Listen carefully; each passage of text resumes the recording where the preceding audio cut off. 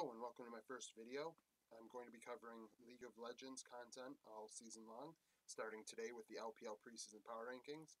I intend on doing daily content, whatever that may entail. Tomorrow I'm already looking forward to the LPL season starting and considering doing a video about those games and beginning, a snowball of content that will grow and grow and grow like new news ball. I intend on doing every video as close to one take as I can. As I say this, I've done this like 5 times because I misspeak or whatever. When I look at this whole, my goals, my whole mission with this is to hopefully get more League of Legends content out there. I don't think that there's enough content. When I was looking last season at LCK and LPL related games, it was hard to find content about the games that you could see on YouTube or wherever else. In short form content, I believe, like there's highlight videos, but no one's really going over the game at all or giving you like notes and things like that. They're short, like 5-minute long videos. Obviously, this video will not be 5 minutes long because of preseason power rankings. But every week, I hopefully will do power rankings for each region and cover the games. It's not going to be crazy. It's not going to be very analytical. It'll be more like noting what happens, the big moments, maybe things that obviously my, noob brain can comprehend compared to, where people that obviously know more about the game will be able to analyze it mechanically and whatnot. But for the sake of this video, I'm using statistics from last year to determine who is going to do well in the LPL this year. The power rankings, I think you can guess who the bottom few teams are. It gets to, the top 6 or 7 where people are like, oh, well, there's a toss up there. What do you think? So 17, I have Victory 5.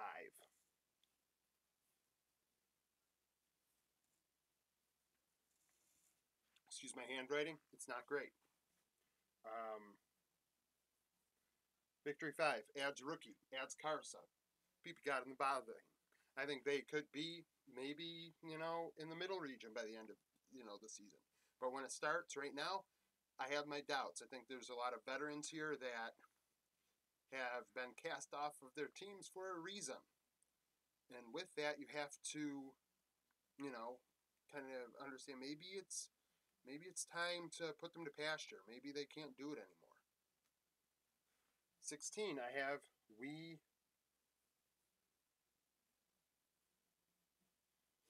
I think, they've went with a younger lineup. That younger lineup gives them the benefit of maybe, getting up to the middle area because, young players all the time in China do well. We look at it every year. There are a couple players that I'll go over in this that I believe, have taken the league by storm last year that could maybe, challenge for a playoff spot or regional spot where they could possibly sneak in when it's all said and done. Next, 15, I have Rare Adam.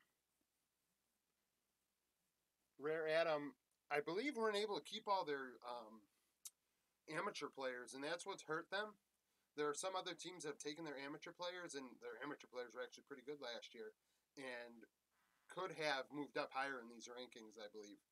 When it comes to big dogs, I think they're going to struggle. I think Weed's going to struggle. Even TT in 14. TTG. Outside of the support role, I don't think TT's got much going on with them.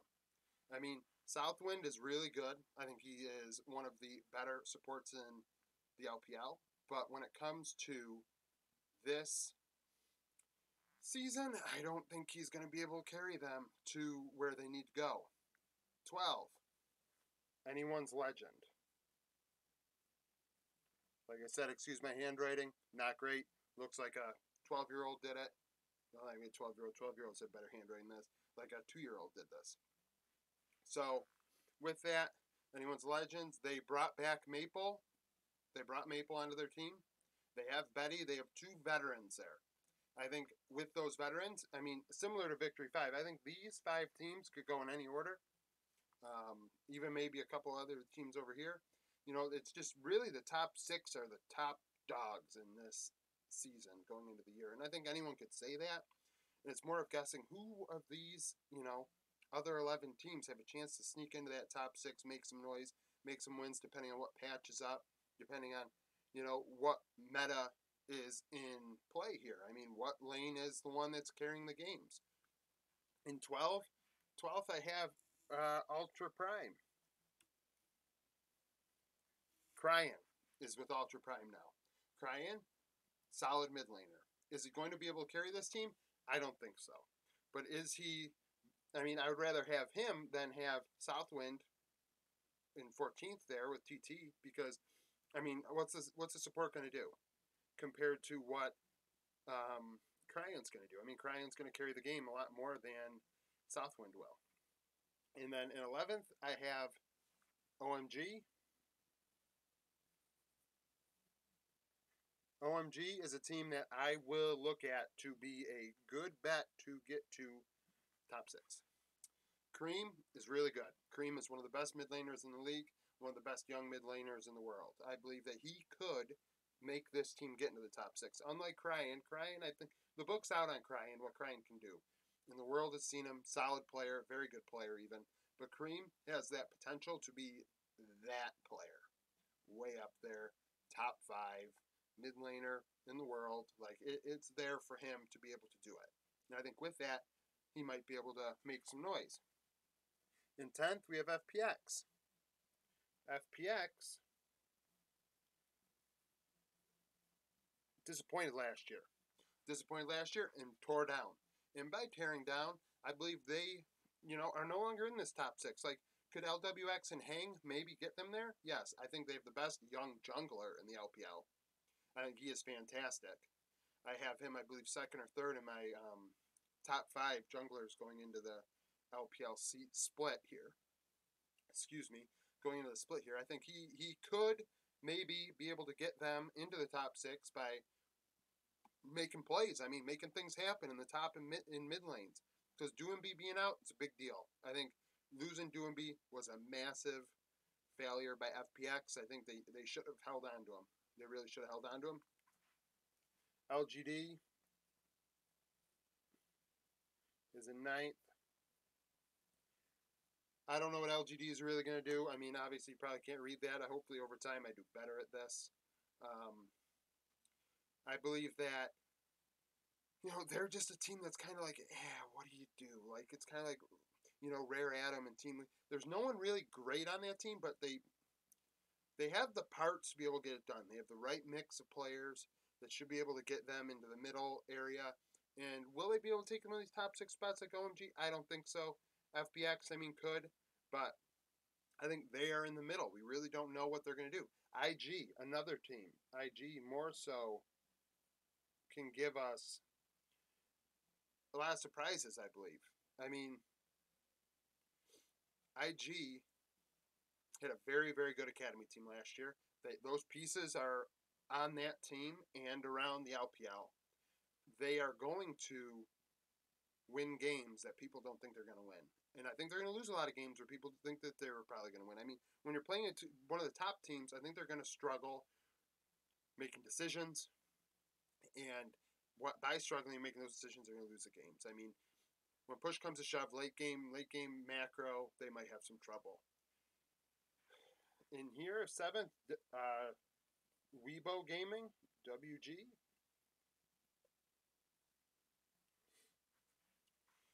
The Shy, nice addition. SFM, Angel, Wanfeng. I mean, this is the old Suning roster, adding the Shy. I believe this team could make it to Worlds. They have the pieces to make it to Worlds. They have the players to be able to make it to Worlds. But these 6 teams are going to be hard to pass. This is going to be hard to beat. Wanfeng is very good. Last year he had a down year. I think the loss of Sword Art was a big deal. Sword Art is a very good support. He's very experienced, especially in international play. Him going to the LCS, hopefully he didn't take a step back on the backup, the support that played last year for Suning. Didn't quite do what Sword Art did, but I think that honestly he might be better than Sword Art long term for them.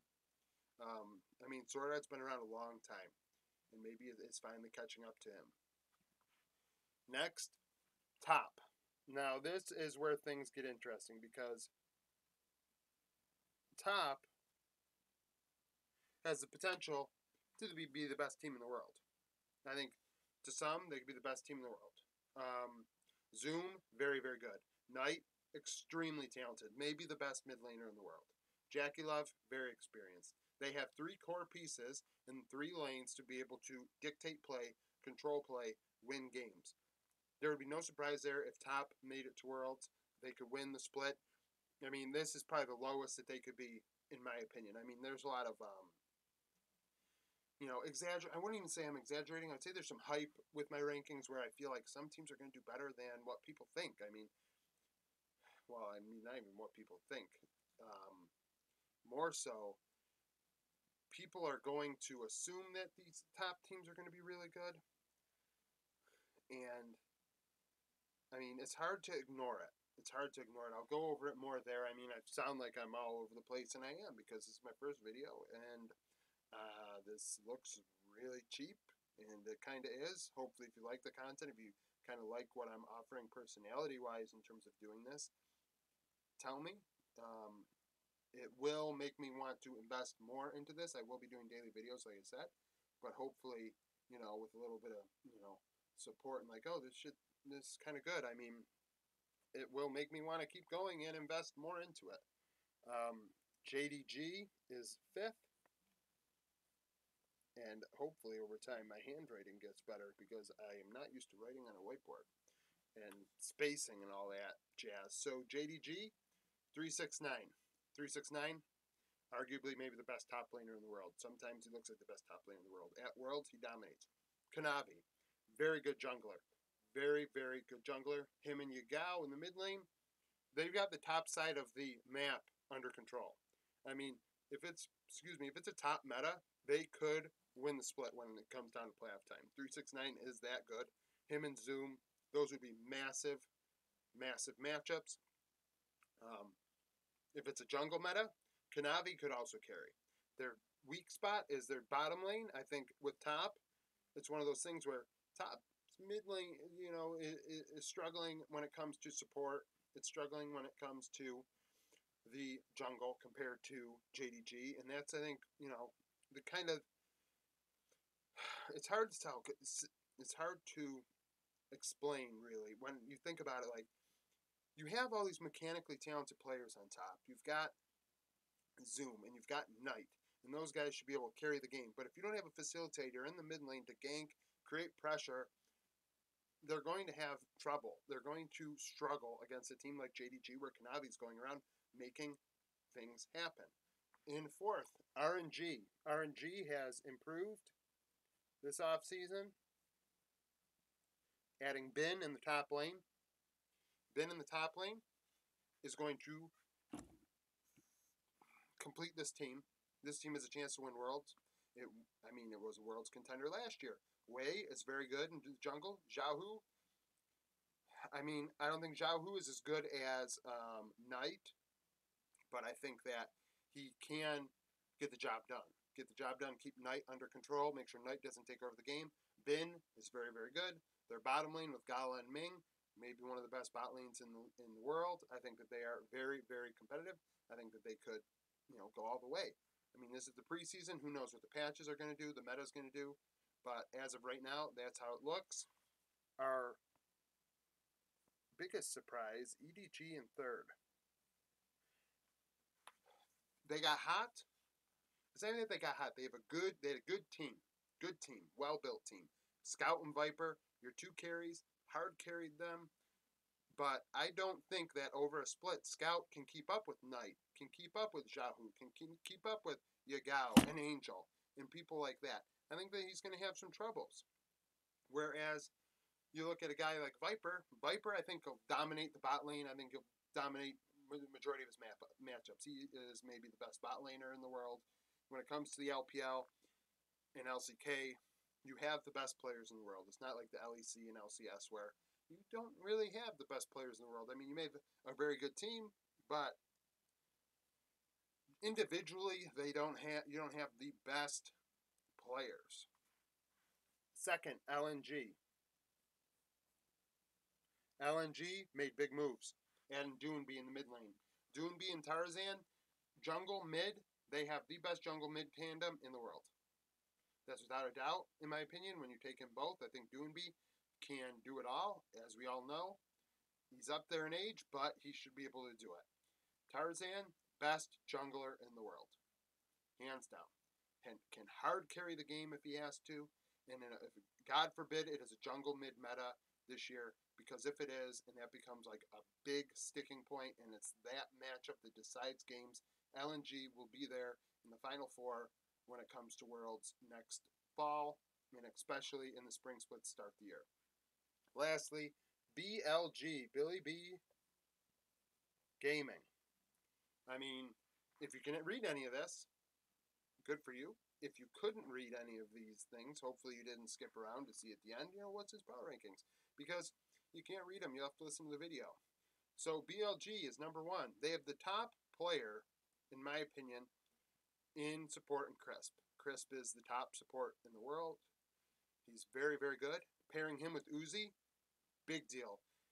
This is high risk, high reward. We know what Uzi can do. Uzi, arguably the best ADC of all time. Can he get the job done in his return? We'll see. Age is a factor. I mean, has the game escaped him? We don't know. Going into the year, I don't think so, at least to start the year.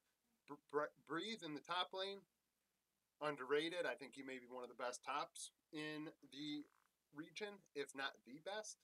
So it's going to be a matter of, can Uzi take over the bottom side of the map as Breathe takes over the top side of the map? Mid is where they might struggle a little bit. Hopefully over time that comes together. I mean, having Crisp roaming around the map, he may be able to affect the game enough to be able to keep the mid laner ahead. It's going to be tough. Right now I kind of have a line here. Imagine a line here. The top 4 teams, BLG, LNG, EDG, RNG, those 4 teams are the teams that I have right now, I believe, going to Worlds. I mean, it's big risk. I mean, JDG and Top are very, very good teams. They could easily both be in first. Who knows? I also think WG could make it. IG, I mean, IG could be that team that just comes out of nowhere. They're very young. They have very talented players. And every year, a team does that in the LPL, shakes things up. OMG was that last year with Cream. Cream was very, very good. I think that he could get up there. FPX, I mean, LWX and Hang, pretty good bottom lane. Can they get up there? I mean, I don't know. I mean, I went over it, and I think they could get to 6th, but I don't know if they can get to top 4. I think only these teams here could really get there. Hopefully over time, like I said, my writing gets better when it comes to doing this on the whiteboard. If I get better whiteboards and firmer things to write on, I think that I'll be able to do better lighting or whatever, because I'm really winging it right now for my first video. If you liked it, like it, subscribe. Hopefully over time they get better. Any criticism is good criticism. I mean, obviously, this is what it is right now. There's obvious shortcomings with this video, but hopefully the content is quality. Hopefully you agree. I mean, BLG in first, all the way to Victory 5 and 17th.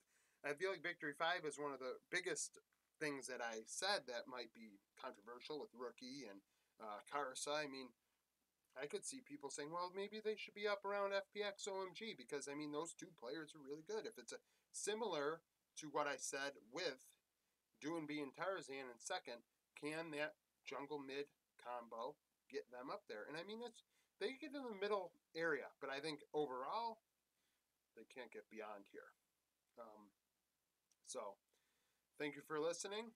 Thank you for coming to this video. Hopefully you come back for more content. Tomorrow I intend on doing more. So thank you for listening.